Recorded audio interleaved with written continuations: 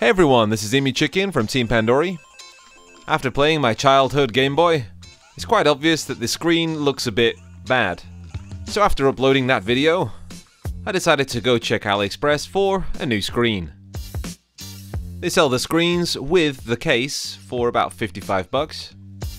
We can replace my scratched screen and the PP yellow case for something to look quite trendy.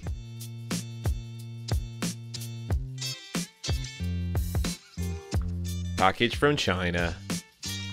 So this is what came in the mail. One of these jiffy bags. First thing we have are two screwdrivers. One's a tri-wing, one's a very small posi. Then we have this plastic case. As well as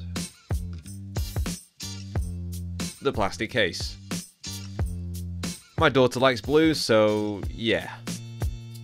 Some buttons are inside. Looks alright. In here we seem to have the screen. And then this little note from the seller. Unfortunately, no instructions came with this kit. Let's just check what we have here. So this is the PCB for the front panel. Then we have the ribbon cable, as well as the screen itself. So we actually need some parts out of here. We're going to use the supplied screwdrivers. Be careful with the screws, as they are quite brittle.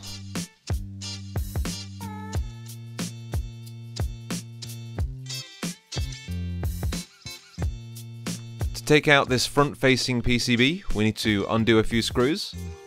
But one of mine is actually completely rusted up. Luckily for us, we don't need this PCB, so we'll take out everything else.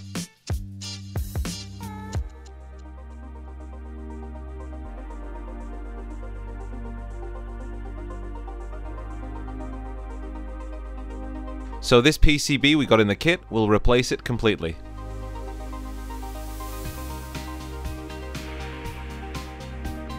Take out this ribbon cable. And do some cleaning. Just going to use some contact spray and a toothbrush. Hamigaki dokana.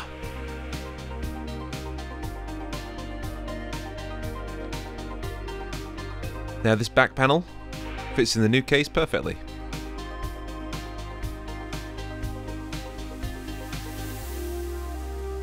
Just going to screw this in.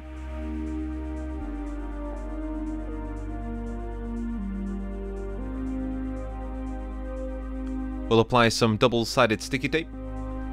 This is to both sides of the screen. Then this is attached to the mount, which then goes into our new case.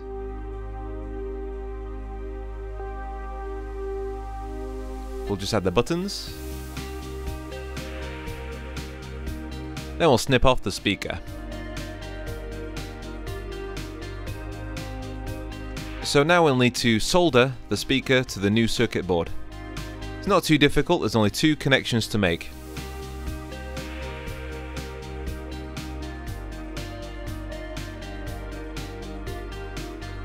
Now we need to attach the ribbon cables. This last one was a bit awkward to get in.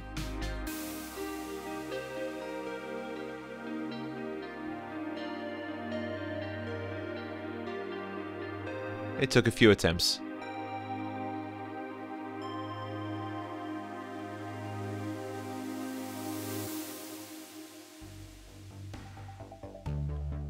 The moment of truth. Wait a minute. Oh dear. Yeah, I messed up. Just need to pull up the screen and then remove this layer of paper. There we go. Now with the batteries, rechargeables, and the moment of truth, Mario Land. Here we go. What? Nothing. Let's try some of the batteries. Oh, thank God. Alright. Not Nintendo, but it's a good sign. We'll just need to reinsert the carts. We don't need to blow. That's a lie.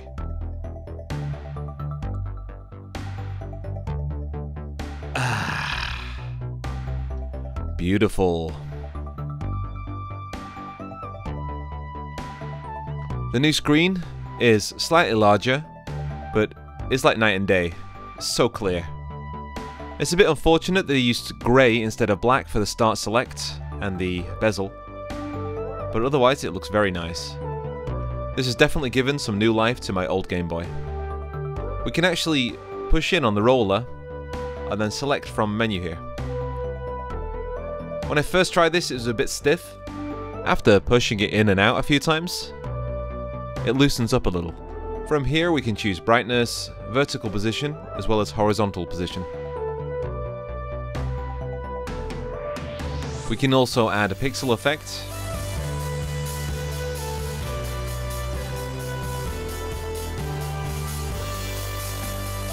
As well as a little picture of a battery.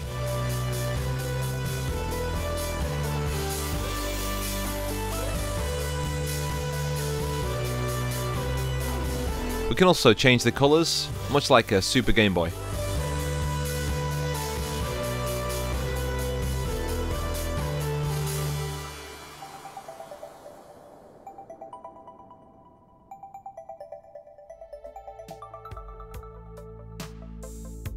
Or we could use one of the set defaults.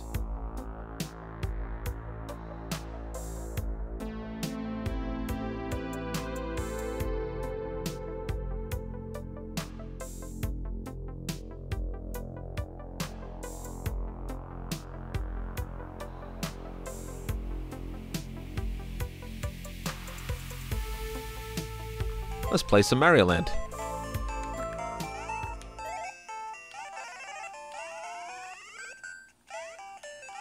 The D-pad and the buttons seem to be slightly clickier. That might be because my old Game Boy's been used a lot. But you could always use the old Game Boy parts for this. It works very well, nonetheless. Some other carts I have lying about.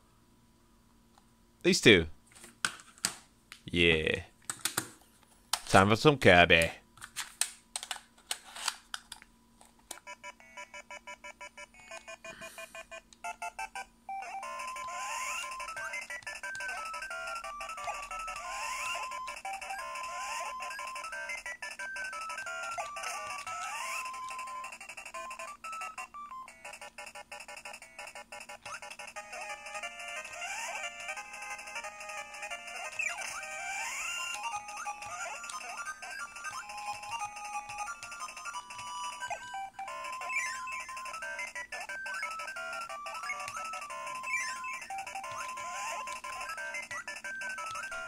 And some Simpsons.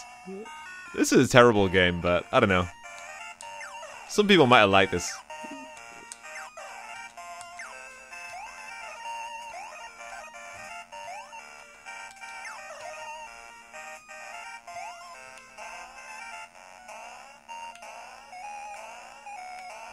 If you want a decent way to spruce up your old Game Boy, look no further. The instructions that came with this kit are not that great, but in the end, the result is what matters. If you enjoyed this video, please like and subscribe, and I'll see you on the next one. Ta-ra!